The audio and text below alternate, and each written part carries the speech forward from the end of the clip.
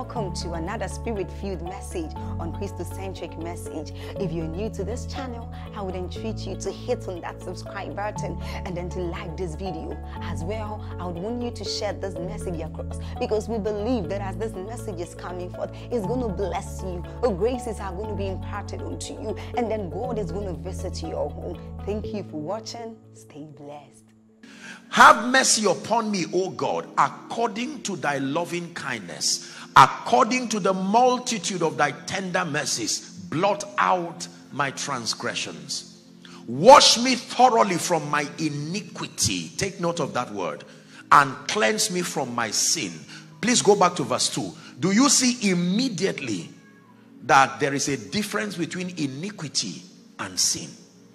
He says, wash me thoroughly from my iniquity and cleanse me from my sin. Let me tell you very quickly what they are related, but they are not the same. Iniquity is a perpetual, willful, continual state of rebellion. It's called iniquity. Perpetual, continual, willful state of rebellion. Sin, in one word, is disobedience. People give all kinds of expression, missing the mark, transgression. In one word, sin is disobedience. Are we together? Yeah. So, if you are to interpret this in light of what I just told you, it is safe and fair and even scriptural to interpret it this way. Wash me thoroughly from my rebellion and cleanse me from my disobedience. Next verse. For I acknowledge my transgressions, and my sin is ever before me. Verse 4. Against thee, thee only have I sinned and done this evil in thy sight, that thou mightest be justified when thou speakest, and be clear when thou judgest. Let's read verse 5 together, please. This is a sad news, but it is true. Ready? 1, 2, read. Behold, I was shapen in iniquity, and in sin. This is a very powerful information about man. The psalmist in his state of repentance researched why this weakness, that though he was royalty, he was a great man, but he kept finding out that in spite of his love for God, there were limitations and encumbrances around his life. It brought him to his knees, and in his research he discovered that it was not just about what he was doing. There was something intrinsic in his nature. And here was his discovery. I was shapen in iniquity, and in sin did my mother. In sin did my mother conceive me. The nature of man. The second thing we need to understand is in Jeremiah chapter 17 from verse 9. Are we still following in this place? Jeremiah 17 and verse 9. People of God, let's read together if you see it projected. Ready? 1, 2, read. The heart is deceitful above all things and desperately wicked. Who can know it? It's a very serious question.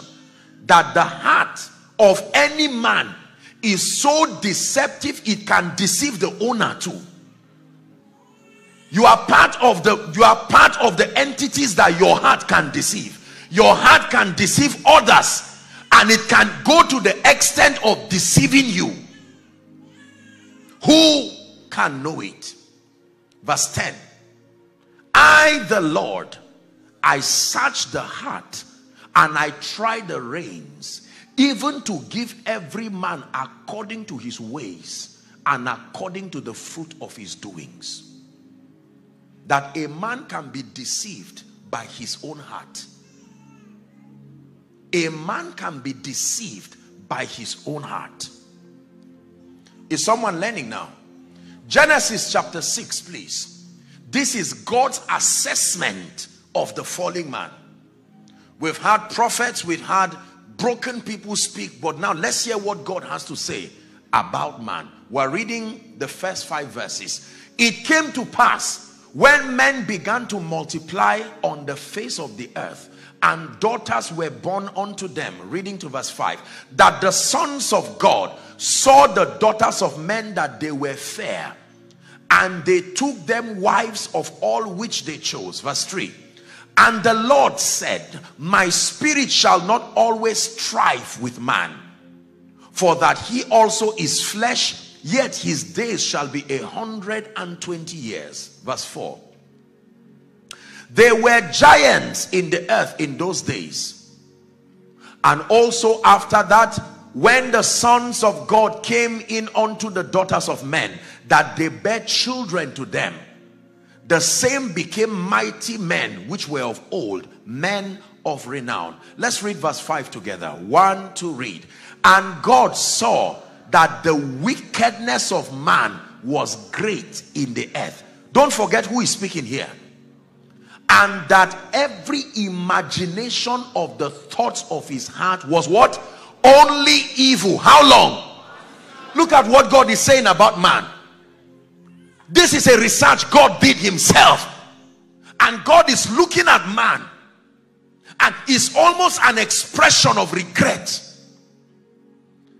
What kind of an entity is this, that the imagination of the thoughts of his heart was only evil continually? The nature of God, and now the nature of man. You see what God is saying here? That as wonderful as we look, respectfully speaking, as beautifully dressed as we are, God is saying, don't mind yourself, because there is something there that is a lie. Number one, there is a deceiver resident within you, and you can become a victim of that deceiver yourself. And that regardless how sincere, how well intentioned, how truthful we hope and seek to be, it says the imaginations of the thoughts in our hearts are continually evil.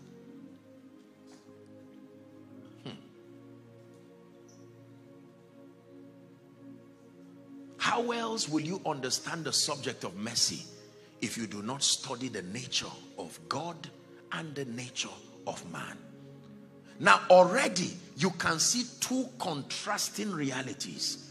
God who is love, God who is sinless, gracious, compassionate. The Bible says he is rich in love, rich in mercy. Contrasted to the man who is the zenith of his creation in his fallen state. Look at the various things that the Bible has to say about man. Number one, that it talks about the fact that in iniquity, that means man's condition has nothing to do with his awareness and orientation. That the problem starts right from conception. That destruction and that disaster is not just resident within the heart or the brain or the will. It's gone spiritual. It is within the blood of man.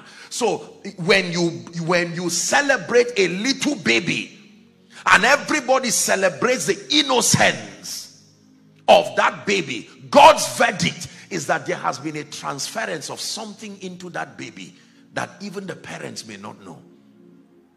Every armed robber was once a baby. Every killer was once a baby. Did he come out of his mother's womb with a knife? Yes, the knife was in his heart. He only looked for it physically later on.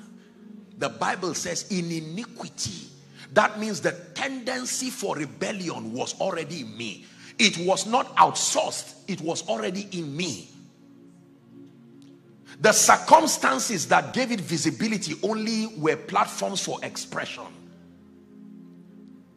So a little baby who looks at the mother, as innocent as that baby is, he winds his tiny hand and slaps the mother, and the mother cries and the baby laughs. Question: who touched that baby?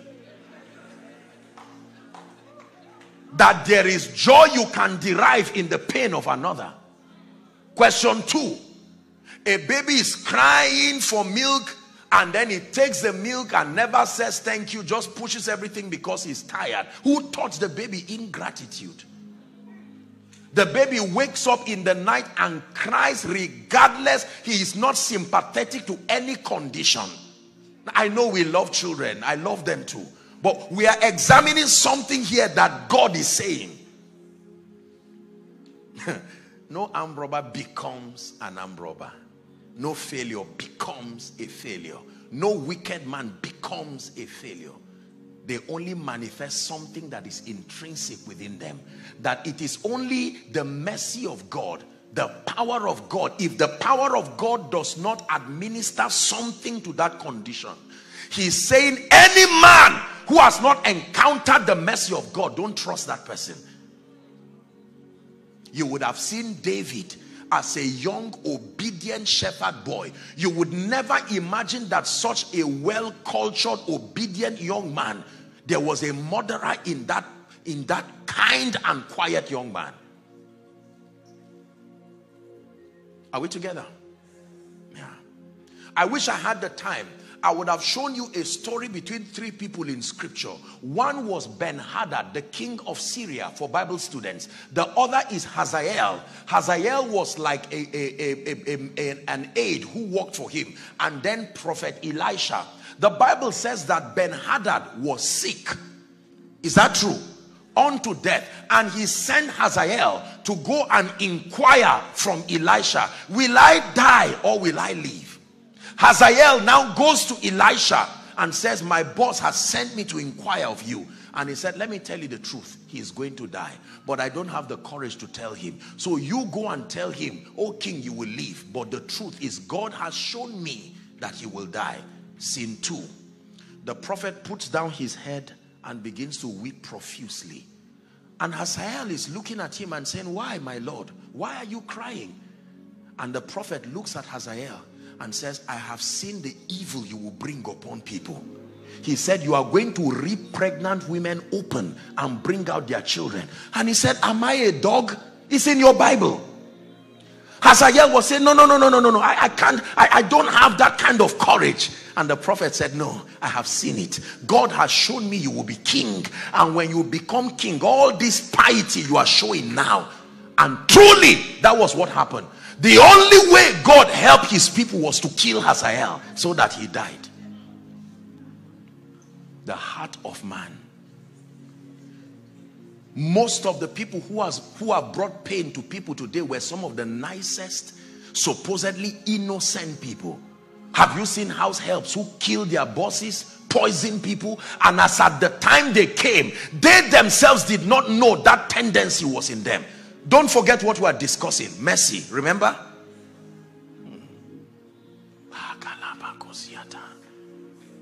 So the best of us, outside of the administration of God's mercy, is a disaster who time will reveal eventually. This is God's verdict. It's not an insult.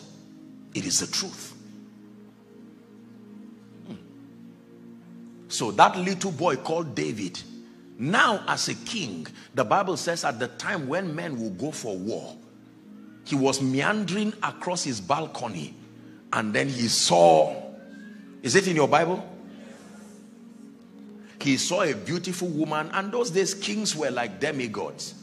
No negotiation, no nothing. He said, go and carry that woman and bring her. Whose wife is she? They said, the wife is this and that and that. He said, beautiful. Now, when he found out she was pregnant, he called the man to come back home and he said, oh king, what kind of order are you giving like this? There's war going on. There's no time for pleasure.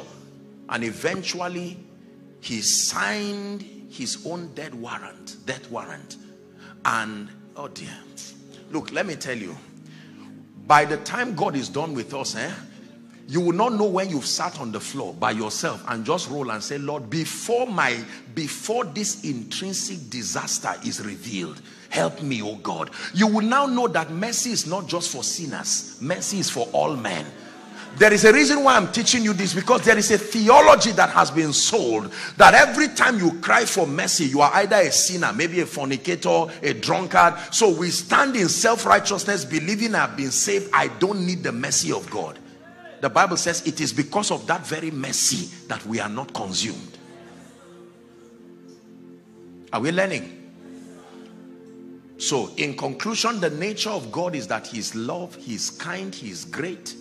Contrast it to man. Man is evil intrinsically. and that he's so evil that his heart and his state can even deceive him. That means you can actually believe you are all right and okay for many years. And you see, the way the evil in man works is that until occasion allows it to be revealed, it will lie there quietly. So for 30 years, there is a tendency in you that will never be revealed. People can say you are so humble. Question: the person you are saying he is so humble has never been rich, has never gone abroad, has never been given an opportunity to be wicked. You can't say you are obedient until you have an opportunity to disobey. That's why there were 2 trees in Eden. The will is useless. Choices are useless until there are options. Is that true? So there are many people who you are saying they are nice. Is simply because options have not been given. Listen, we need to learn this. Is the reason why many families keep having pain over their children. They wonder, oh, my child is nice. Under what condition? And then, respectfully speaking, I'm not to get you emotional here. I want to teach you the truth. So that when it's time for mercy, we'll say, Lord, let it come and let it stay. Let your mercy not visit me. Let it find a resting place in my life. The best of us is still inadequate. We have various shades of disasters on our way to happen. I assure you by God, no matter how well intentioned, no matter how sincere, this has nothing to do with generating willpower to live right. It is a weakness that the Bible says it is in us. In iniquity, he said, did my mother conceive me.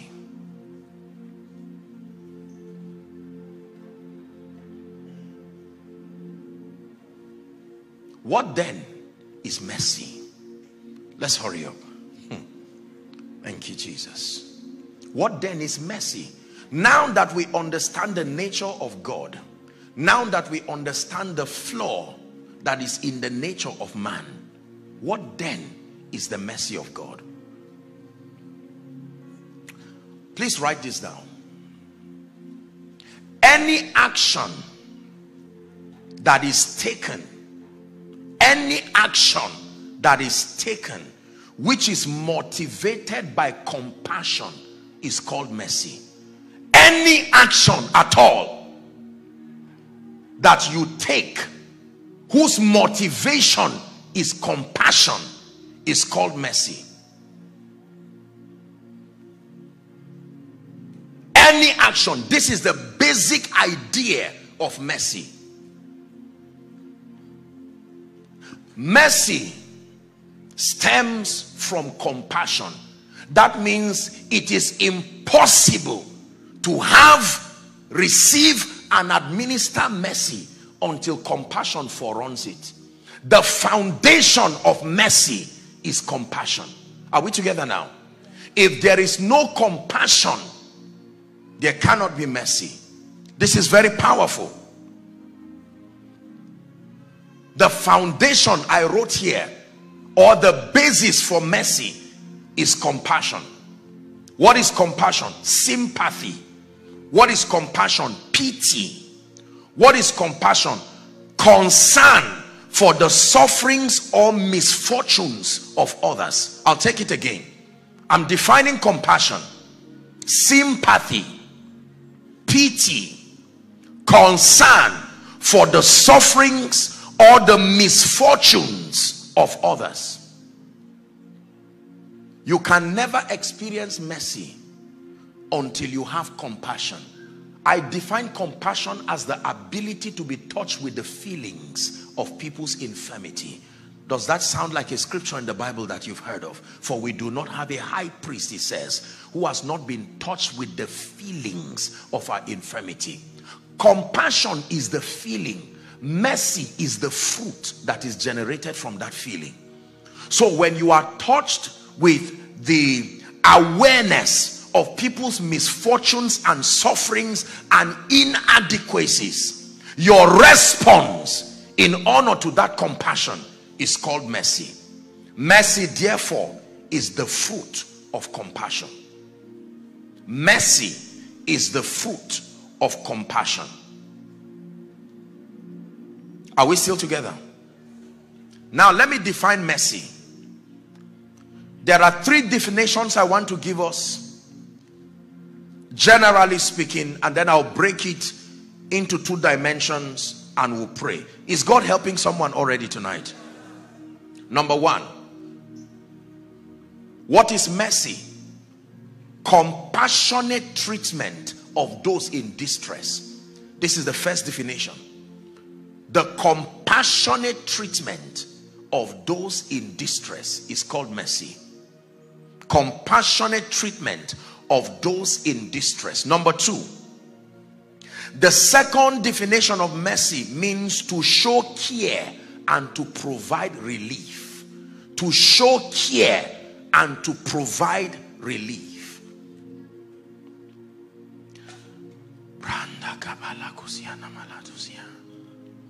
Are you ready for the third definition? The third definition is to refrain from harming or from punishing an offender.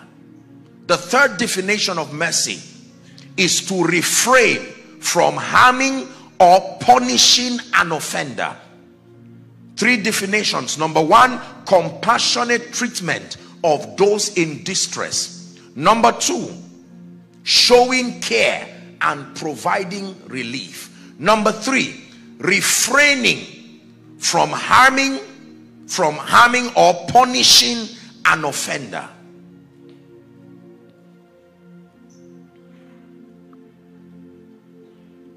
Hallelujah.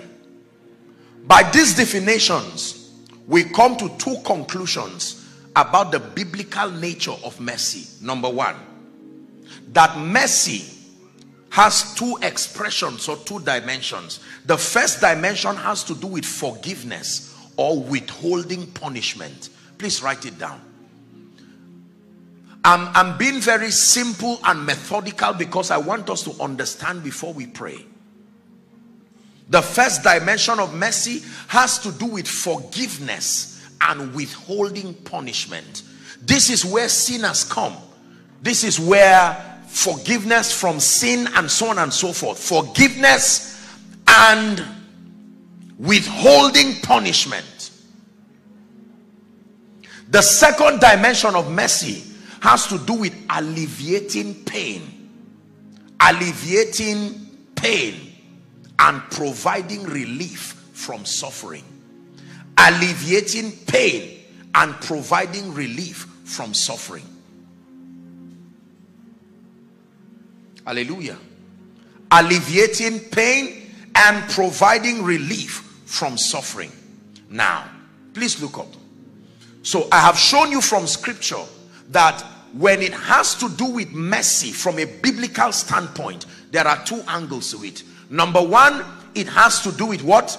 Forgiveness and withholding punishment.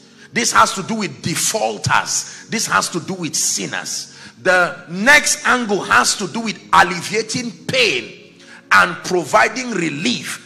It has to do with those who are inadequate. You can see that mercy is important for those who are defaulters and sinners, and mercy is also important for those who are inadequate and incapacitated at any level. This brings all of us into the equation as far as receiving mercy is concerned, because you will always be one of these two, either a defaulter or a sinner in need of pardon, or one who is inadequate by reason of wearing a mortal body. In any case, you will still need mercy. If God is speaking to us, please say amen. So the foundation and the basis for mercy is compassion. And I said that mercy is the fruit of compassion. Now, very quickly, let's go to the third level. How does God administer mercy? I think this is the most important discussion here. How does God administer mercy? Because you see, most people just believe that because God is loving and man is a sinner and man is inadequate, when I just say, God, show me mercy, automatically mercy happens. That's not true.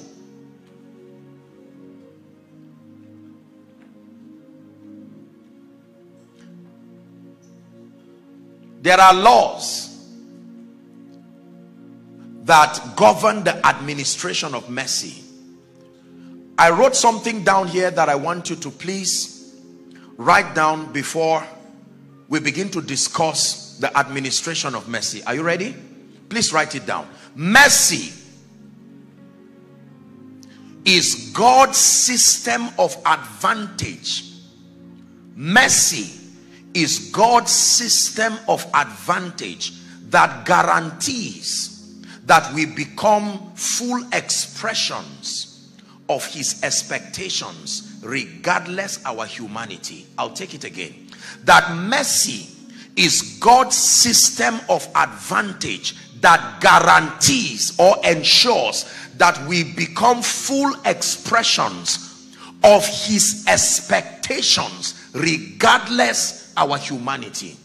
That means mercy is a system of advantage that God built to ensure that regardless how weak and frail we are, that we still become full expressions of his expectation.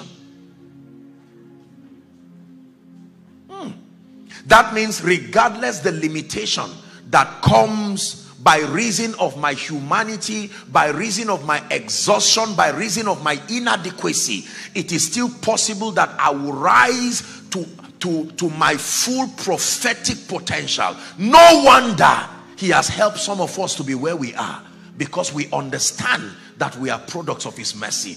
Every time you see a human being producing certain levels of extraordinary, uncommon results, look beyond the skill, look beyond human connections. There is an amplifier, because based on, if we were to be assessed based on the true states of our limitation, we will not add up to what we are now. The mercy of God is a system of advantage. Someone shout hallelujah.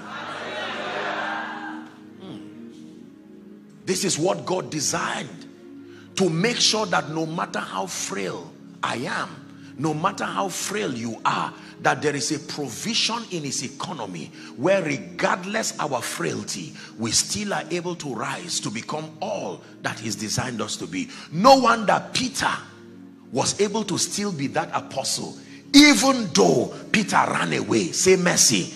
No wonder Thomas, you know, most people talk a lot about Thomas. They call him Doubting Thomas. Go and study Bible history and see the exploits that happened in the life of Thomas. Thomas was an exceptional, uncommon apostle. Yes, once upon a time he was a doubter, but the latter end of his life was nothing short of a sign and a wonder. Is someone learning? Now, what does it take to receive God's mercy? Now that we know the nature of God, now that we have briefly looked at the nature of man and the reality of man's state that necessitates mercy, and now we have the basic concept of mercy, that on one hand mercy has to do with pardoning defaulters and sinners, and then on the other hand mercy has to do with a provision of support for those who are inadequate. I've studied my Bible and I found out that there is a condition God must find in a man, otherwise mercy cannot reach you. This is the high point of this teaching, and I want you to please listen. No matter how in need of mercy you are, mercy will never come to you until God finds this one condition. And that condition is found in Psalm 51 verse 17. Our psalm again, 51:17. Thank you, Jesus. The sacrifices of God, is it in your Bible, are a broken spirit. It says a broken and a contrite heart, O God, thou wilt not despise. The one condition God must find in man and with man to be able to reach down to you with his mercy is brokenness. Please write it down. Just because the mercy of God is supernatural, just because God is rich in mercy does not mean that you will be a recipient of that mercy. He must find brokenness. What is brokenness? Brokenness is a realization. Please write it down. Brokenness is a realization, and brokenness is an admittance, a realization and an acknowledgement of your limitations and your inadequacies outside of the assistance and the help of God. Brokenness is a realization. Brokenness is also an acknowledgement of your limitations and your inadequacies outside of the help of God. You are broken to the degree to which you, number one, realize, and number two, acknowledge that if God does not help me by myself and by my strength, I am inadequate. Please look up, believers. We have preached the subject of mercy in church, and many people have even come out to be candidates of mercy. Unfortunately, very few have received mercy. I know it by assessing the results in their lives. Do you know why? Because although most people want the fruits and the blessings of mercy, most people have compromised through pride. They have not come to a state of brokenness. I can tell you one thing with God: as loving and as wonderful as God is, the moment you come to God full of yourself, believing He's only an addition to what you already have, forget about mercy. It is not Bible mercy you will get. The Bible says the sacrifices of God are a broken and a contrite spirit. This was what I discovered in my study of the subject of mercy that broke me down.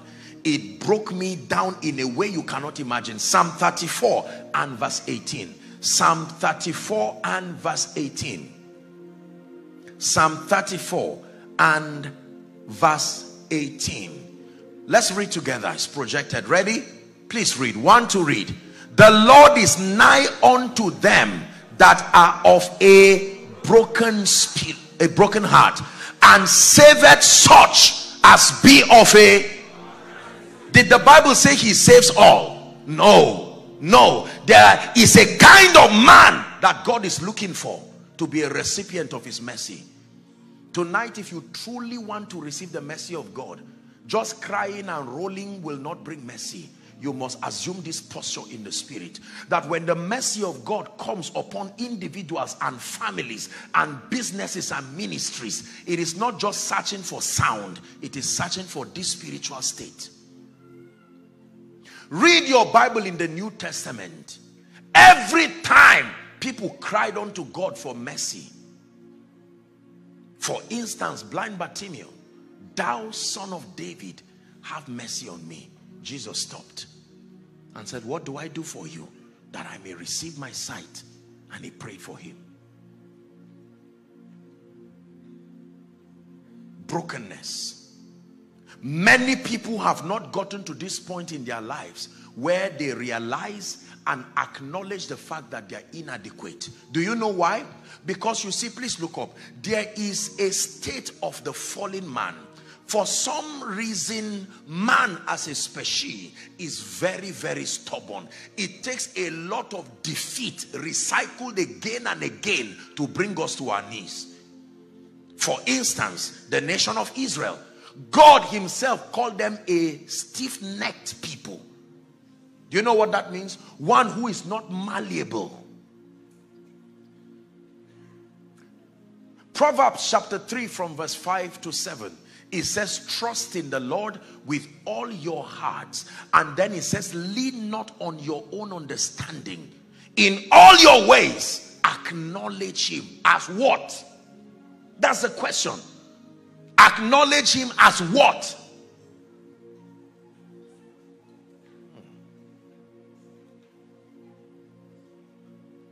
It is the reason why, people of God, you would see God reach down to individuals in their lowly estate and begin to lift them with his hand and his jealousy and put them in positions that looks unfair. Do you know why?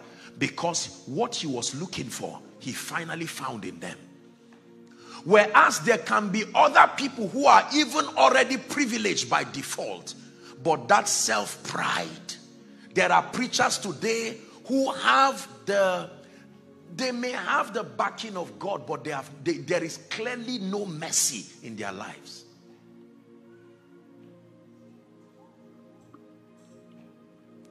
When 1 + 1 = 2 in your life, the mercy of God is not at work in your life. Because that is exactly what arithmetic says should be.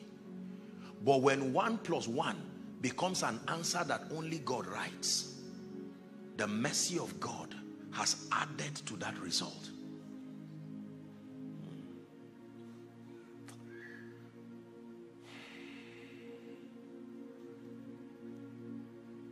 I've had the honor and the privilege of meeting very successful people. Successful in business, successful in ministry, successful career-wise. And as God grants me the privilege to sit with them and talk with them, usually I would want to ask, tell me your story. And there are certain punch lines in those stories I'm looking for. I connect the beginning of their lives, and I want to know at what point mercy came in. Some of those who were recipients of that mercy did not even know when mercy came in. They only know when brokenness came. They will tell you, I got to a point where I lost, I failed, and I cried all through the night. Aha. From that time, they will say, I found a message. From that time, they will say, I went for a meeting. They did not know that from that time it was mercy that took them. Please listen very carefully. You can know when you are on a flight of mercy, the result will be clear. I wish I had the time.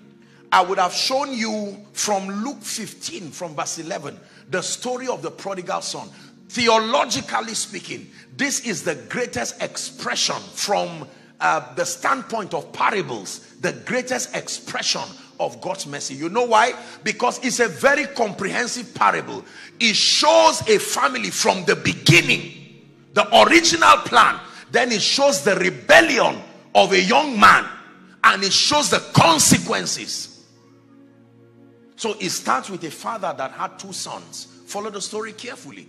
And it says that the father was a blessed and benevolent man, and provided the sons were under his care, they were comfortable. There was no mention of lack and limitation. The Bible says one day, I'm rushing because of time, one day the younger son met his father and said, Father, I am tired of dependence on you. You see the problem now? I have come to a point where I think I am smart and I am adult enough. I do not need your influence in my life. I am tired of giving you the glory behind the results that happen to me. It's a thing of embarrassment before my friends.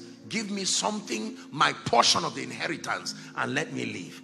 And the father said, are you sure? He said, yes. He said, go. From the time he came out of the influence of his father, lack began. Notice the gradual degradation that happened to that child. The Bible says he went and met his friends, and he began to spend the money on riotous living. Then the Bible says in verse 14 that in the course of time he spent everything. Is it in your Bible? And he began to be in want. I like the word began, meaning it was not his prior experience. He began to be in want, and he kept going down and down and down until he got to a point where he was feeding with pigs. Please follow this in your imagination. Once royalty, having access to everything, because of one foolish decision that was a communication of rebellion and pride. Father, I do not want your influence in my life. I discovered that I think I'm an adult enough. You see, in the realm of the spirit, you measure spiritual maturity by your degree of dependence. In the physical realm, the more matured and adult you are, we know you are an adult by your detaching from authorities around your life. Reverse is the case in the realm of the spirit, that the more dependent you are, the more matured you are, because you have now realized that outside of the help and the mercy of God, I cannot amount to much. This young boy would be learning a very painful and powerful lesson. Here's what the Bible says, that he got to a point where he came to himself. Please look for that scripture for us. It is within the power of man to come to himself. The Bible never said the Holy Ghost spoke to him. The Bible never said a demon threatened him. Do you know, let me tell you this. Please look up. You may not believe me, but hear this. There is a dimension of pain that is a gift. Let me repeat it again. There is a dimension of pain that is a gift. Pain can be an advisor. Pain can be a counselor.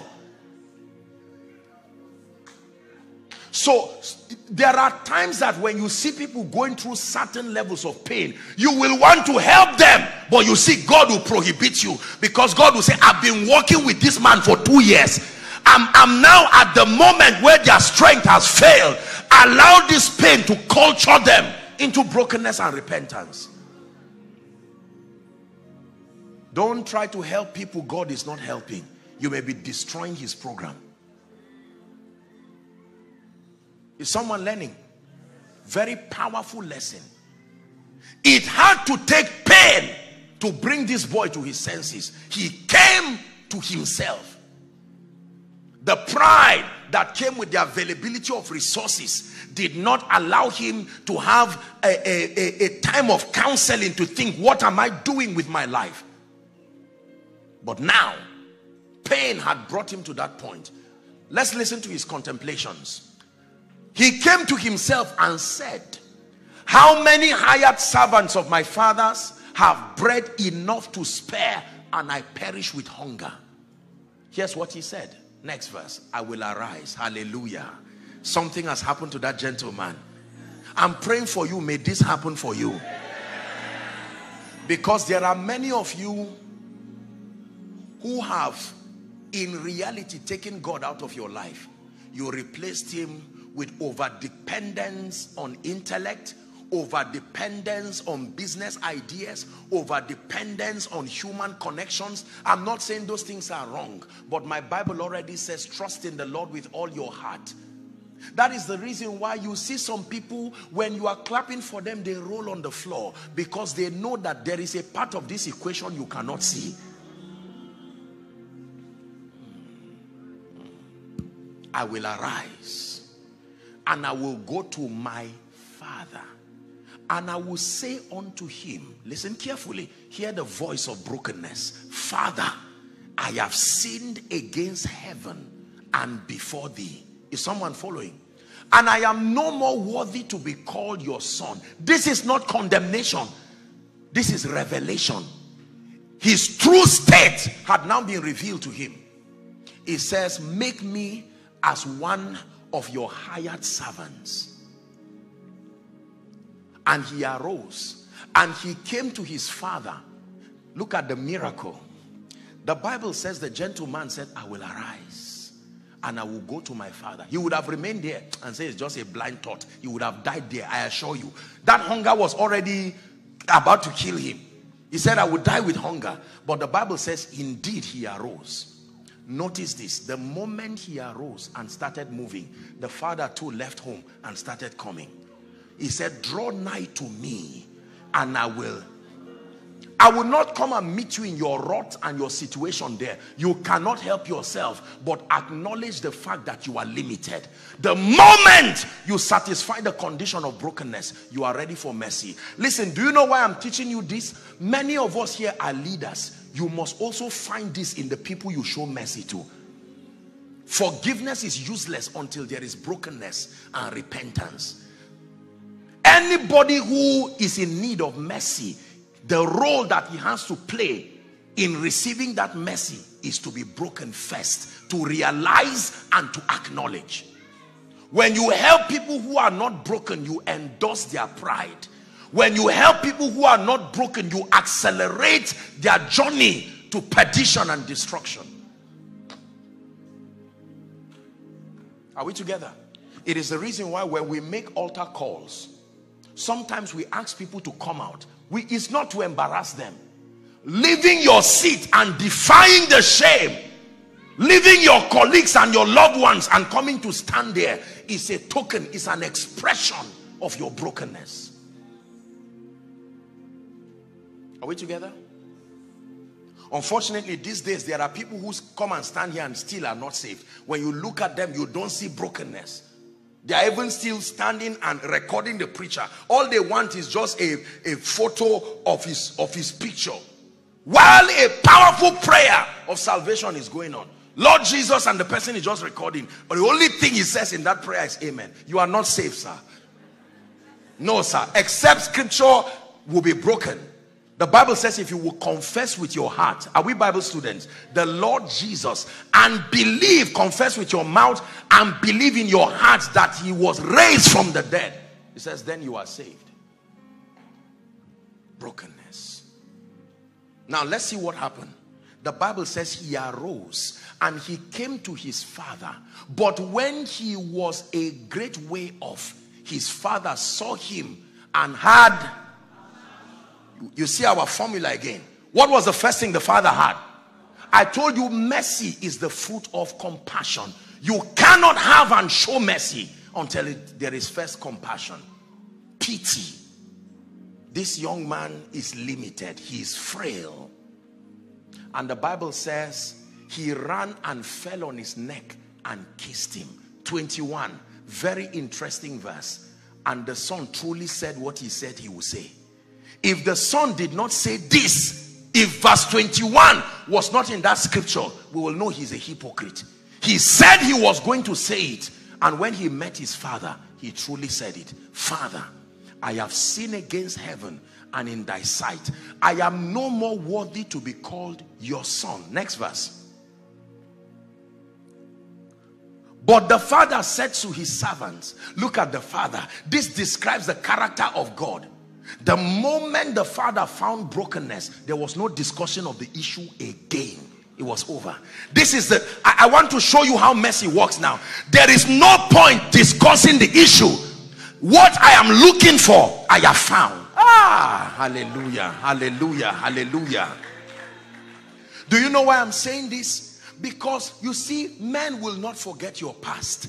Men will not forget your yesterday. Even when you have become Paul, they will keep reminding you of when you were Saul. Jesus died, I agree, but how long did he die? He only died for 3 days. When he was now resurrected, they were still talking about the dead Jesus. Like many people will still be talking about your 10 years ago. They will say Rahab, the great-grandmother of Jesus, is it the Rahab I used to know? But the prodigal son's father showed us the character of God. The moment he finds brokenness, the end of discussion to that limitation. No more discussion. He would have said, what a stupid boy you are. So this is what you have become. You could not even leave anything. At least the man with one talent even brought back the talent. What? You didn't bring back anything. And then they will beg him, and later you say, all right, that's not God. Remember, the Lord is gracious and compassionate. That's why I started by showing you the nature of God. Listen, if you do not understand the nature of God, you cannot express that character of God to those who are under you. Because you see, the end of this discussion, I'll leave that for tomorrow. The moment you receive mercy, you must one day be in the position of this father too. Every one of us in this story will be both the father and the son. Are you getting my discussion? Some of you, for now, you are like the son. You need to come back. But for some of you, as leaders, you are that father.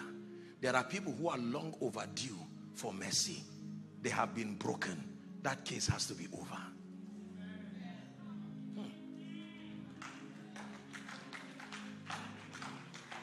No shadow you will light up, mountain you will climb up, coming after me.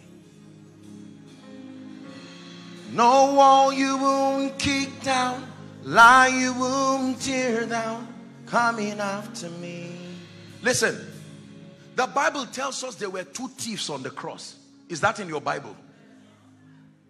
Jesus was in the middle of two thieves. I wish I had time. I would have taught you that the cross is where both good and bad people meet. You will think because you are Jesus, the cross will not be there.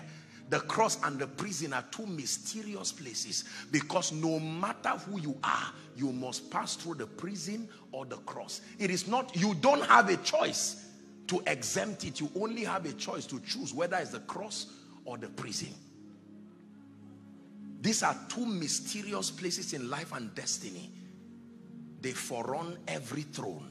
The prison foreruns the throne, and the cross foreruns the throne. Joseph, you must pass through the prison to sit as prime minister. Jesus, not even you, will be spared of the cross. Can I tell you this? This is not my message, but I just thought to digress for 1 minute, because some of you are right now, you are in states where you do not even know, Lord, how come the righteous and the unrighteous are in the same condition? Remember the prison and remember the cross. Jesus was hanging on that cross, and there were two thieves by his side. And one was open, and he began to shout at Jesus in his pride, even while on the cross. These were thieves, so they both stole, and the other one was shouting at Jesus, you can't even save us. And then the other one demonstrated brokenness. He said, Mr. Man, this is an innocent man in between us. Paraphrasing. We are victims of our wrongs. And Jesus looked at him. Even on the cross, he did not ignore brokenness. He says, today you will be with me. He didn't say both of you. Today, because there is brokenness, you will be with me in paradise.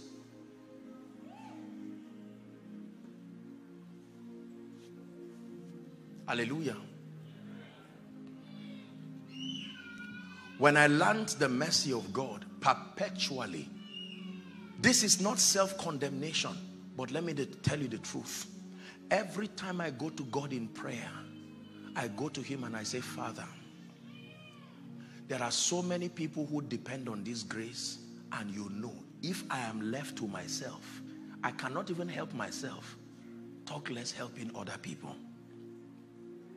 I ask that by your mercy and by your grace, you will help this man who is so limited and inadequate. That is the kind of prayer God wants to hear. And he will come to you and pick you on the wings of eagles, and your life will command results and dimensions of possibilities that will dumbfound you and everybody around you. But when they add you up, you don't equal that answer, because the mercy of God is the mystery behind your results. Please listen to me. This is a very powerful message. The mercy of God. I have seen the mercy of God in my life. I have seen the mercy of God in ministry. When people come and ask me what is the secret, I can only tell them the best that I know, but then leave them with the fact that everything I told you is not the whole answer. There is a part of this answer I don't have the power to give. I will have to direct you like an usher to the one who can show men mercy. I have seen families where the man and the woman are well-cultured, disciplined parents, and all 4 children became hooligans. All 4 of them. Have you seen that happen? Respectfully speaking. Lawless children. You can't say the children were not trained. They fasted with the parents. They did night vigils. And the children still became what they became. And yet I have seen children where the child can leave home for 2 weeks and return back the 3rd week. The mother can see the child 5 times in a year, and the child is in that city. And one day, the child will be moving somewhere and enter into one conference, and the power of God will hit that child. The next time the child returns, he's a well-cultured, stable young man on fire. And the mother and the parents have no hand in the transformation of that child. Someone shout mercy.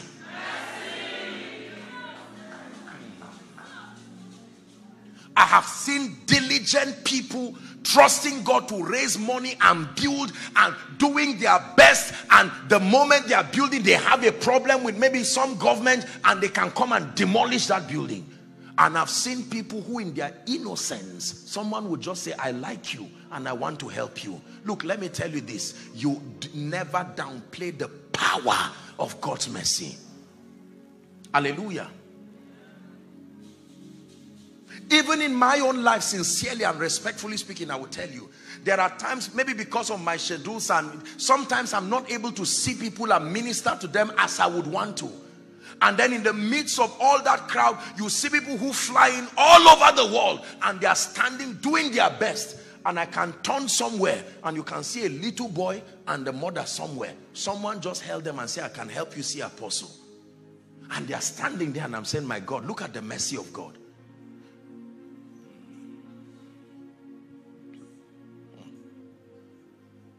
The ability to pardon an offender and the ability to add up for the inadequacies of the other.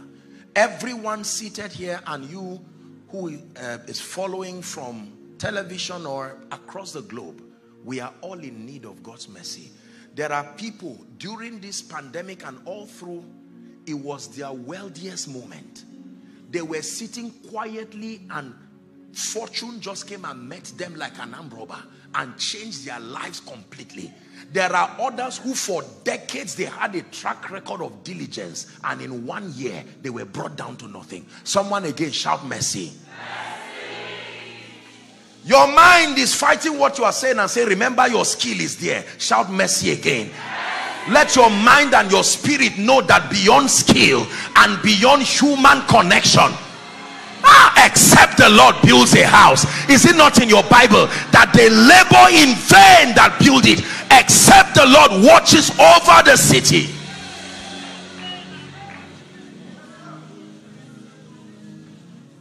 I will never forget a time, true story, years ago.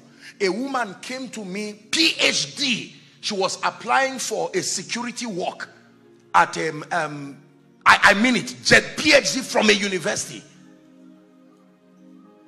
Never been employed. I said, what is this? Applying for security. I think it was an oil and gas firm. Sincerely, I stand before God, I'm telling you this. PhD? May your mercy not leave me, oh God. May your mercy not leave me. May your mercy not leave me. The world is too wicked without the mercy of God. And for those of you who think, God, this does not concern me, everything is all right. Let me tell you this. The pandemic should have taught you a lesson. I have cried with many people. Have you, even politicians, have you not seen people who were minding their business and the mercy of God just came and lifted them? I remember somebody who almost plunged to depression when he lost election the last time. He invested money, borrowed money, lost election, and he came and met me. He said, the issue is not that I didn't win. The issue is that I pushed too much. Now I'm in trouble. And he was a very good man.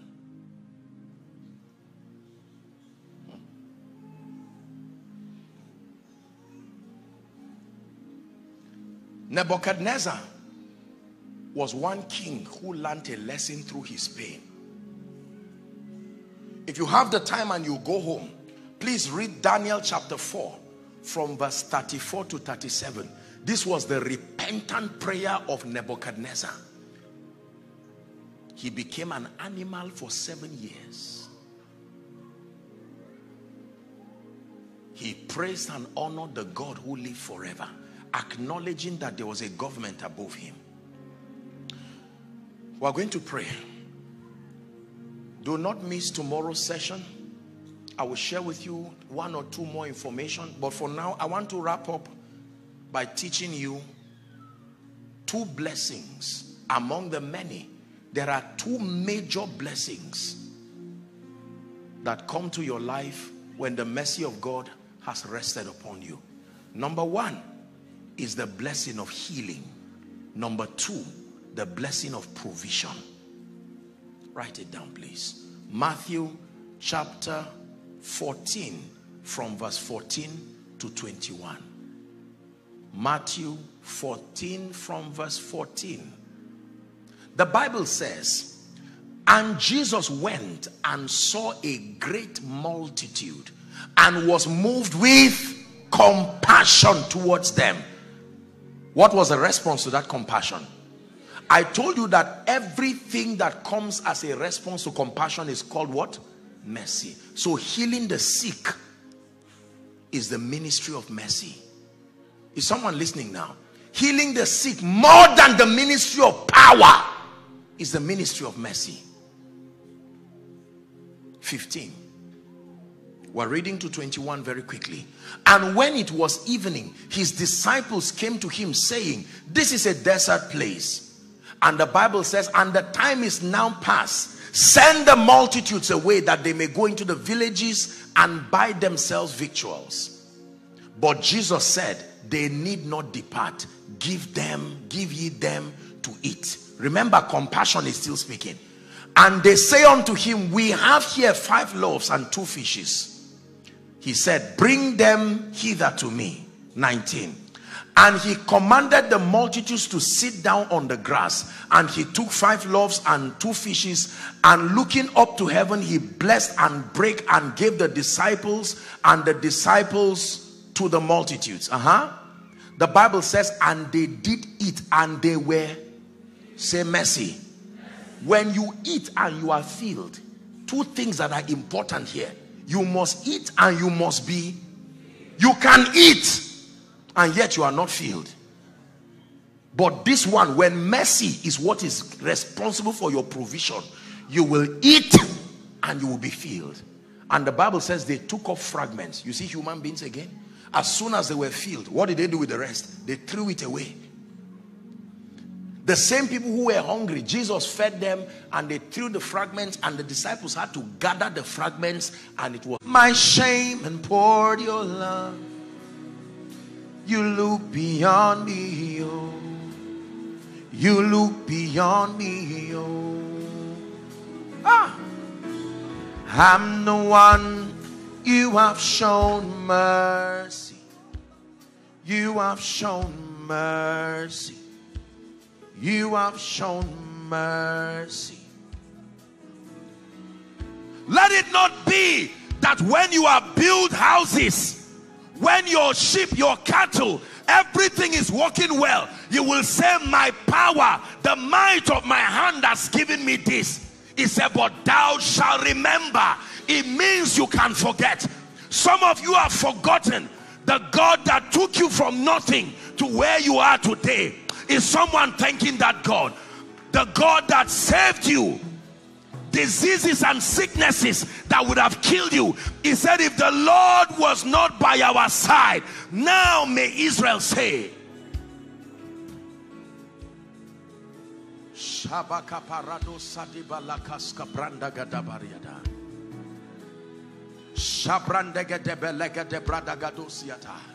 Someone pray. Someone pray. 1 minute. Lord, I open up my heart first to say thank you, and then to cry that you keep me broken. Take away pride from me. Everything that has made me full of myself, to believe that it is just by my power. I repent, oh God, subconsciously. I may have taken your place before men. When they clapped for me, I did not tell them Jesus was the reason behind it. Someone cry before your maker.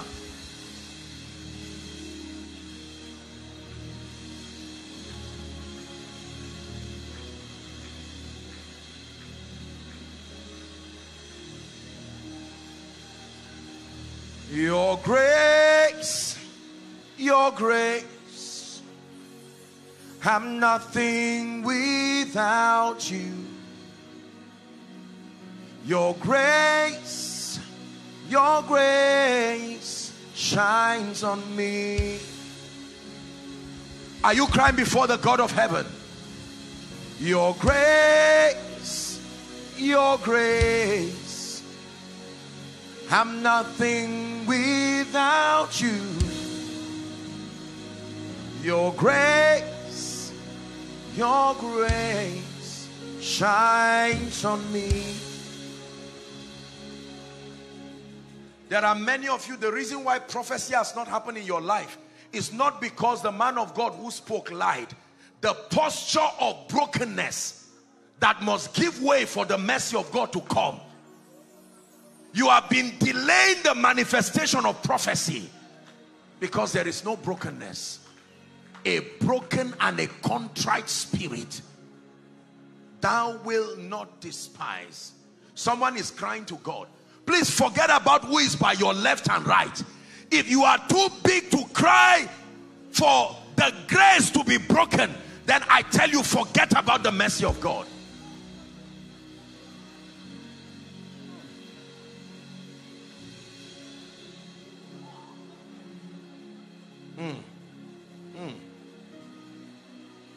He said, if my people who are called by my name, the first thing is they shall humble themselves. They are my people, but they will never see my outstretched hand until they humble themselves and pray and seek my face, turning from their wicked ways. He says, then will I hear from heaven, and I will forgive their sins and heal their land. Please swallow your pride tonight. Please swallow your pride tonight. I respect your pedigree, but like the 24 elders, remove your golden crown and cry before the Maker.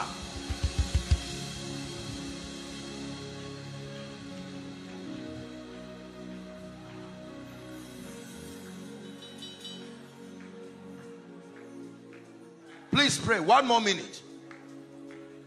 Thank you, oh my Father, for giving us your Son and leaving your Spirit till your work on earth is done.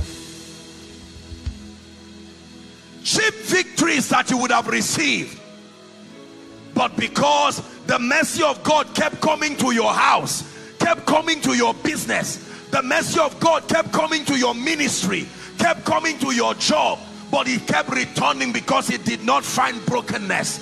Don't let it return again. It came 2015. Pride and arrogance did not allow the mercy of God rest upon you. 2016, 2017, 2018, 2019, 2020, 2021. Here is your chance again.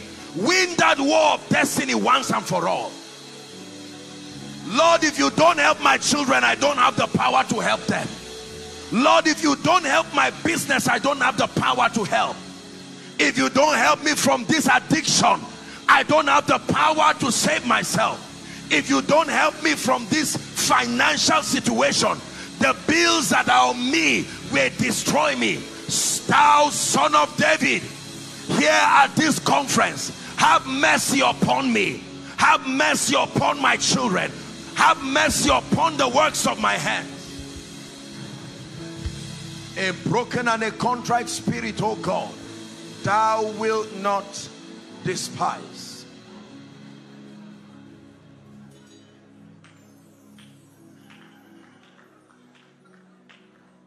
Hallelujah. Listen, we're wrapping up. I'm going to pray over your request now. True story. I know a woman who was diagnosed with cancer, and they had done everything they knew to do. She was afraid of chemotherapy because I think she had read all kinds of things online that it does not guarantee survival. And I stand before the God of heaven and I'm telling you this story. This woman went out of her way. At a point, she said, according to her, she was listening to one of my teachings, and she decided to have a personal vigil with God, not asking for anything, just rolling and crying and say, Lord, I'm not afraid of dying, but please, if I am going to die, please arise for my children. This is all I am asking. And the the woman, I said the Bible, she cried and slept. And that when she lay down and slept, she just saw that a man entered the room, true story, reached his hand into her and brought out something. Ladies and gentlemen, when that woman got up, that was how that thing started shrinking and disappeared from her body.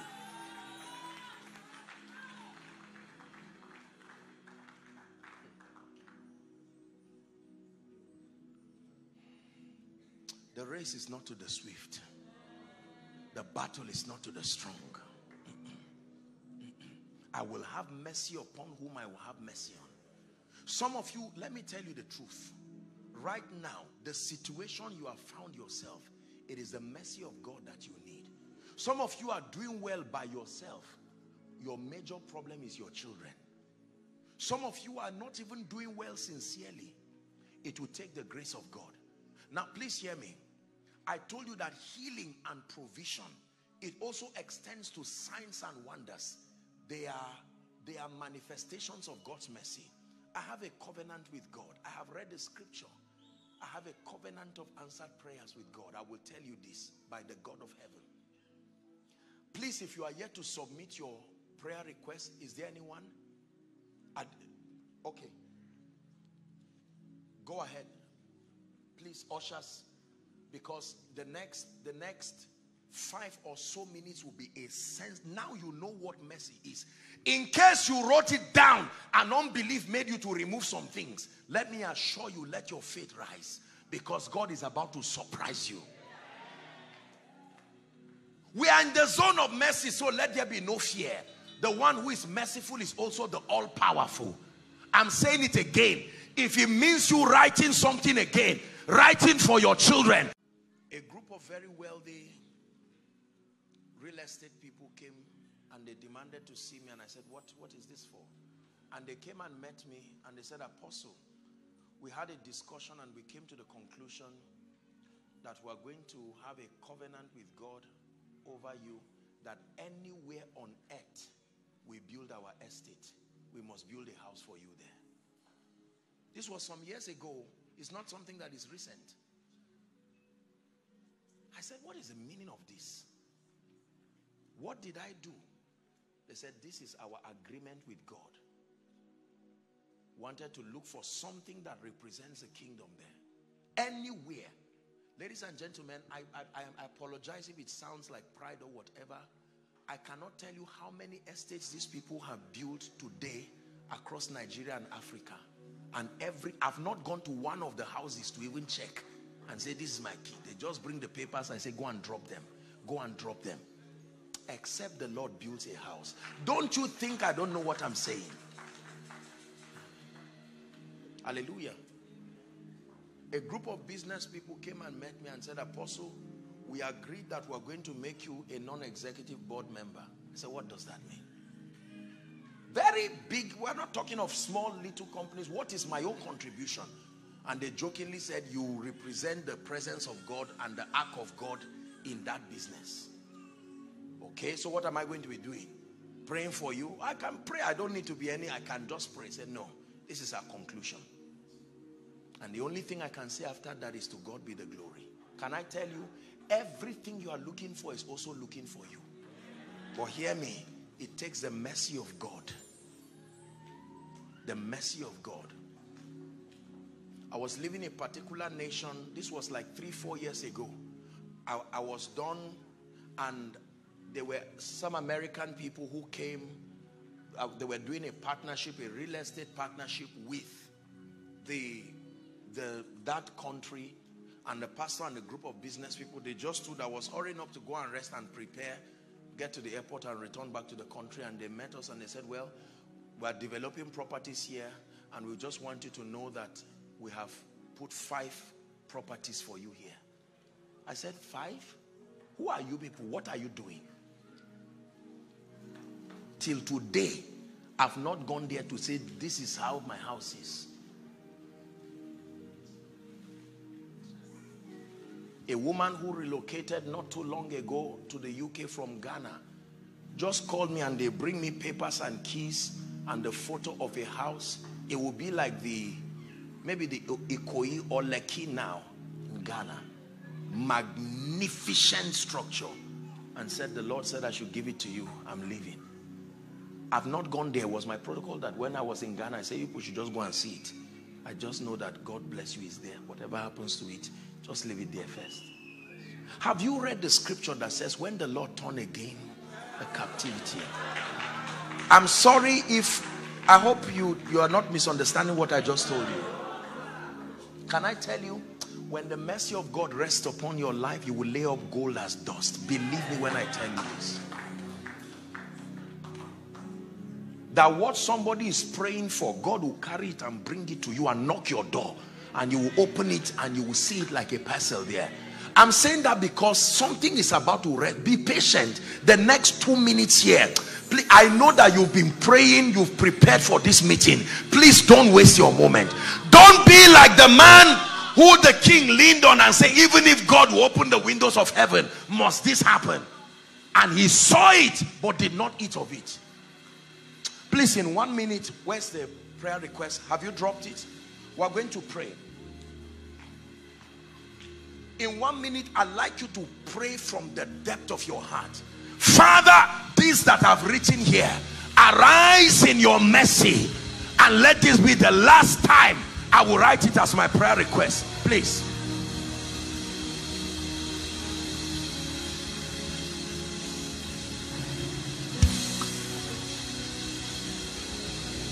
Please make sure you are praying. Make sure you are praying. Take your eyes away from the limitations. Look unto the God of mercy who can visit men and turn their lives around. Someone is praying.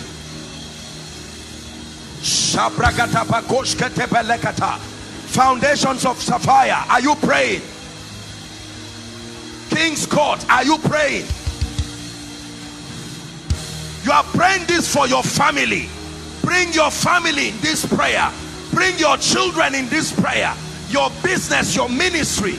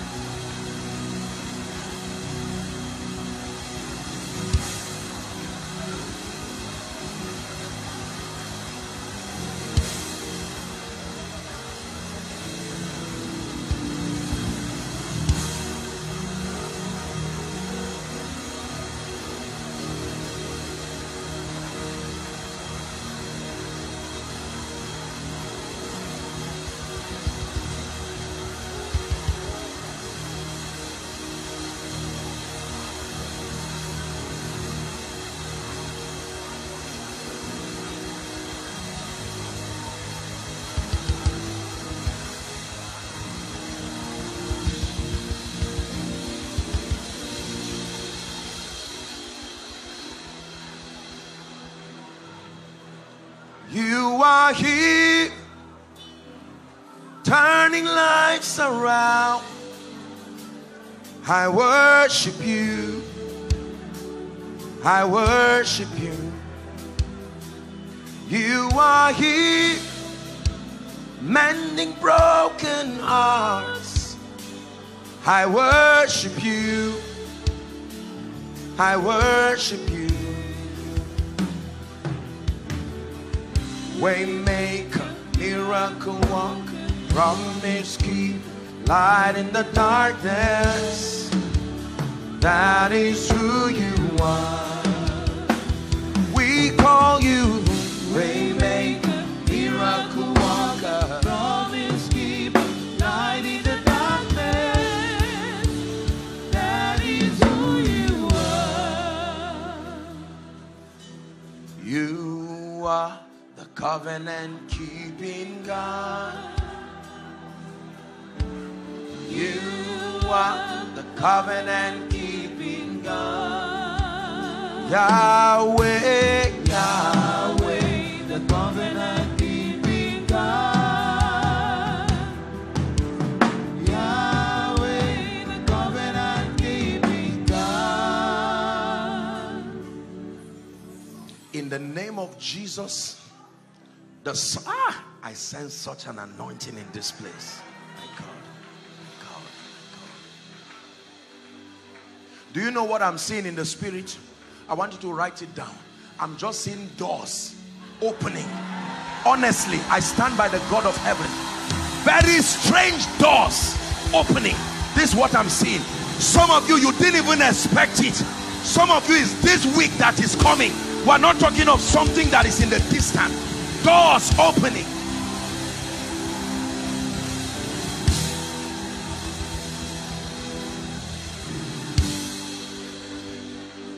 Hear me. I wept, for no man was worthy to open the book and unlock the scroll. And an elder tapped me and he said, weep not, for the Lion of the tribe of Judah, the root of Jesse, is worthy. It says, and I looked upon the throne and I saw a lamb as though it had been slain, having 7 eyes and 7 horns. Father, I bow my knees to you, O God of my covenant, and I declare, I speak to you. These Egyptians you see today, you will see them no more forever. You will see them no more forever.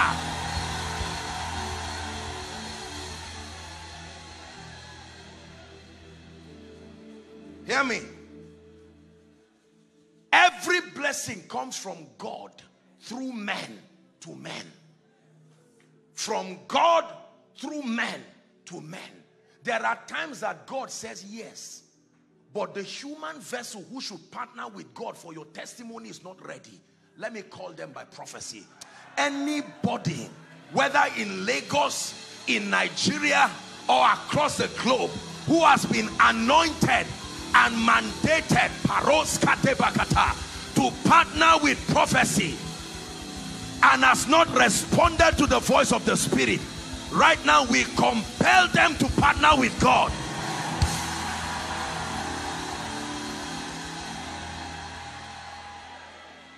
Hear me. Every door that has been closed over your destiny for a long time, because I'm seeing doors. I'm still telling you, I'm seeing. Listen, do you know what a door is? A door is a device that midwives 2 rooms or 2 realms. Doors are the provisions that connect seasons. Midwifing one season to the other is a door. And if that door is closed, a season cannot come to an end for another one to open. Let me pray again. Anybody who is standing at the door, and that door that opens you to the next season has refused to open, by the power of the Holy Spirit, we open that door now. We open that door now. We open that door now. We open that door now.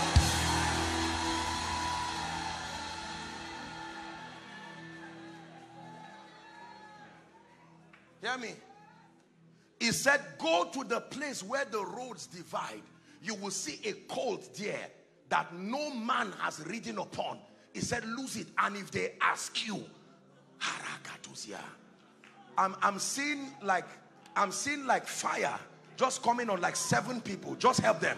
I just saw that anointing right now. Right now. Just help them. You don't have to bring them out, but help them. Someone is like a chain that is breaking up someone's life right now. The Bible says he has broken the gates of brass and cut the bands of iron in sunder. I stretch my hands right now. In the name of Jesus, those chains be broken by the anointing of the Holy Spirit. Everything that has tied you and held you bound, help that woman please, be broken now.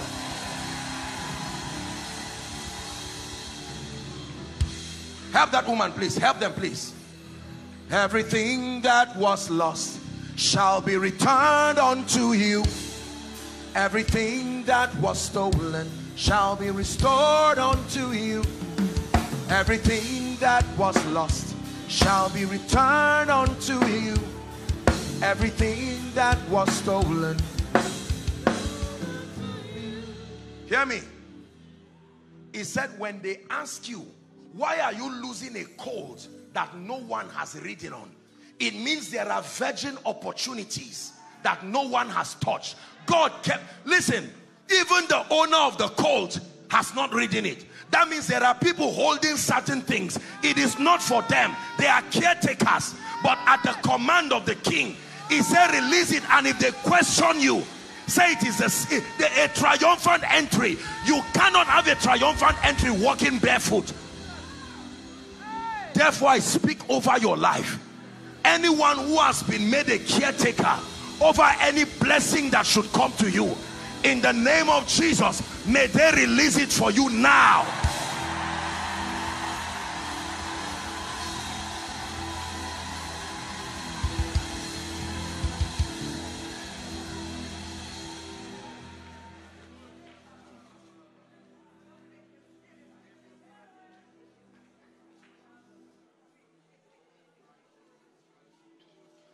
There is a woman here, your right leg.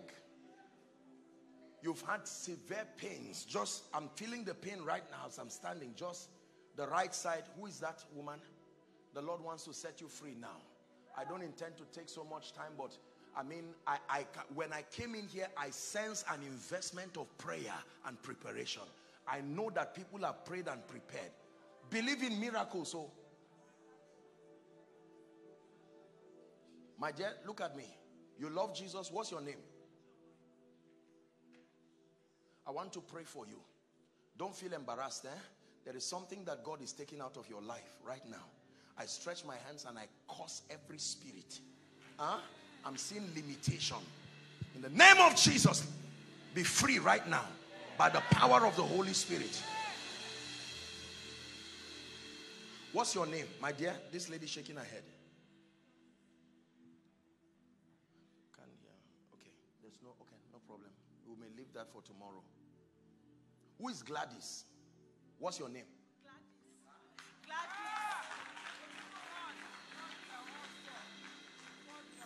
Where are you from? I have to pray for you. I'm not a prophet of doom, but I'm looking at you and I'm seeing your hands and feet tied in the spirit. This is what I'm seeing. You are a sincere lady, but there is no progress, no moving forward. People will promise to help you, and by the next day they just... Let me prophesy to someone. If there is any embargo on your life that makes people desiring to help you, help this woman, help that... Oh my God, please help her. In the name of Jesus, help them please. By the power that raised Christ from the dead, right now, I use be free now. Be free now. Everything that has tied you, that will not let you go forward, by the power that raised Christ from the dead, go forward now. Go forward now.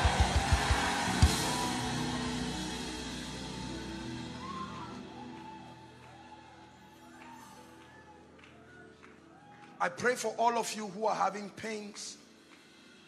In the name of Jesus. There are two people here.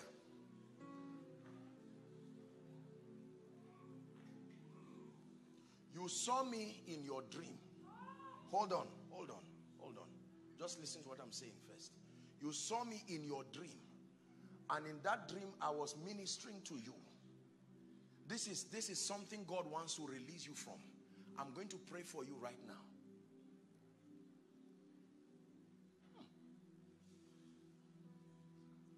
Please don't come out at random. Make sure that there's order in the house of God. Let's not come out at random. You don't have to come out. You can stand where you are. I presume that so many of you, because you've listened to the teachings, wherever you are. But I'm going to pray for you. Someone will shout right now, loud, under the anointing.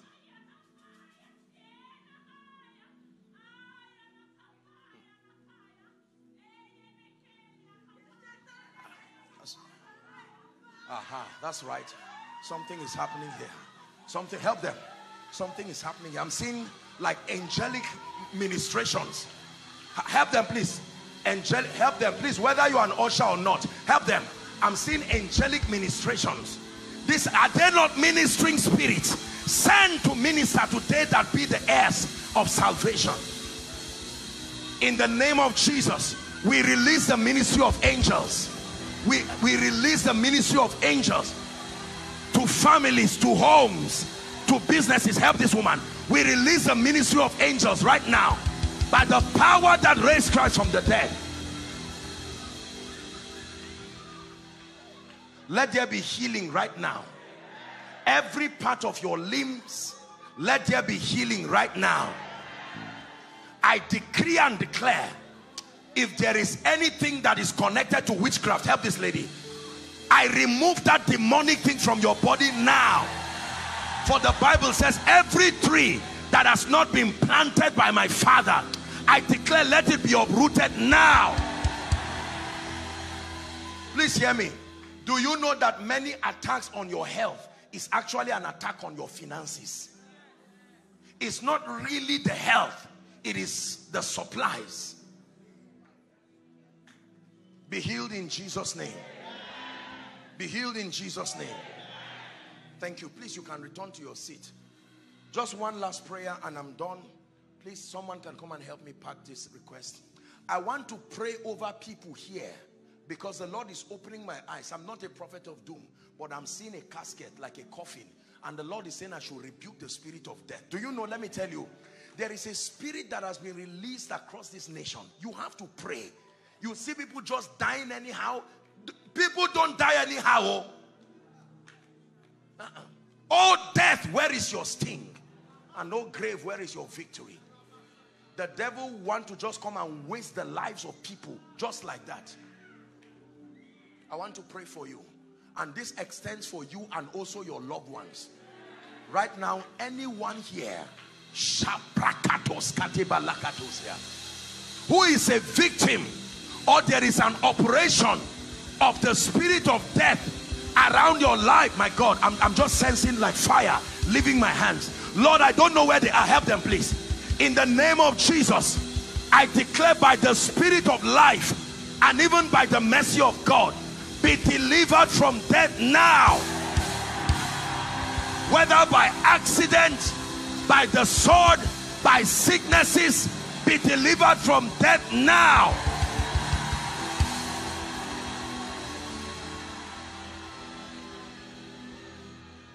And if there is any stranger roaming around your body in the name of a sickness or a terminal disease, whether cancer, whether hepatitis, whether blood condition, please in 1 minute rebuke it. In 1 minute rebuke it. I declare my liberty by the mercy of God. In the name of Jesus. Now I speak over your life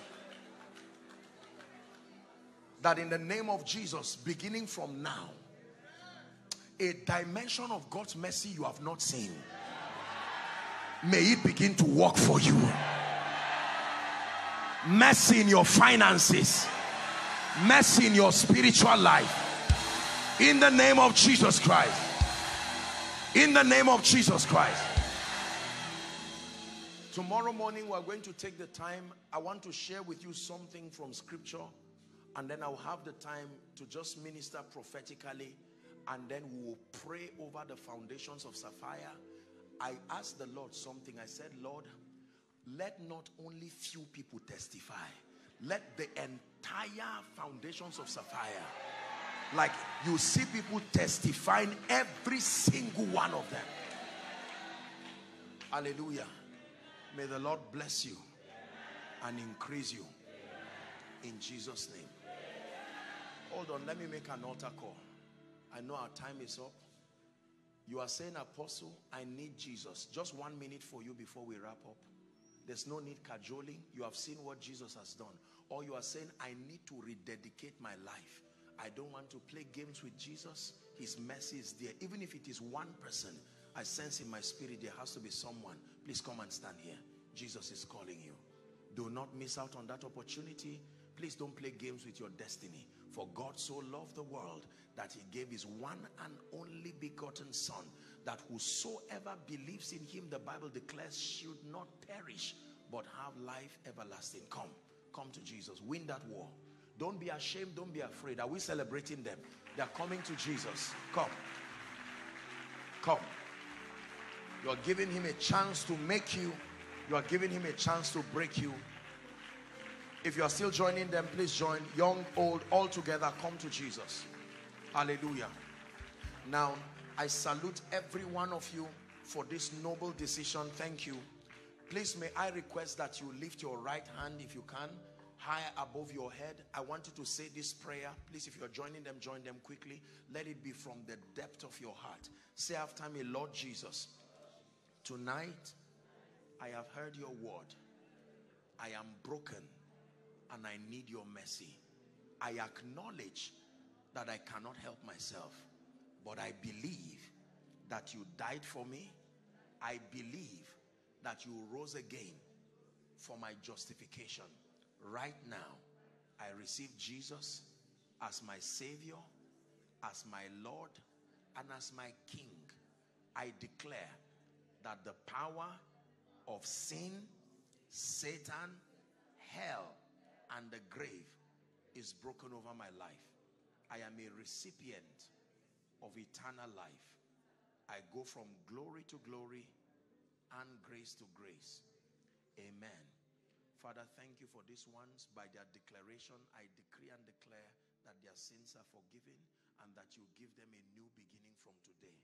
It will go from glory to glory and grace to grace. For in Jesus' name we pray. Now, a card will be given to you. There are counselors. Hello, beloved in Christ. We hope this message was a blessing to you. I would want you to do something for us. If you are new here, kindly hit on that subscribe button for us, and then like this video as well. Share to your family and friends to bless them, because we know that this message will be a blessing to their body, to their soul, and to their spirit. We would need you to do one thing for us too. Tell us in the comment section where you were watching us from, and then if you've got any testimony for us, kindly share with us. Thank you for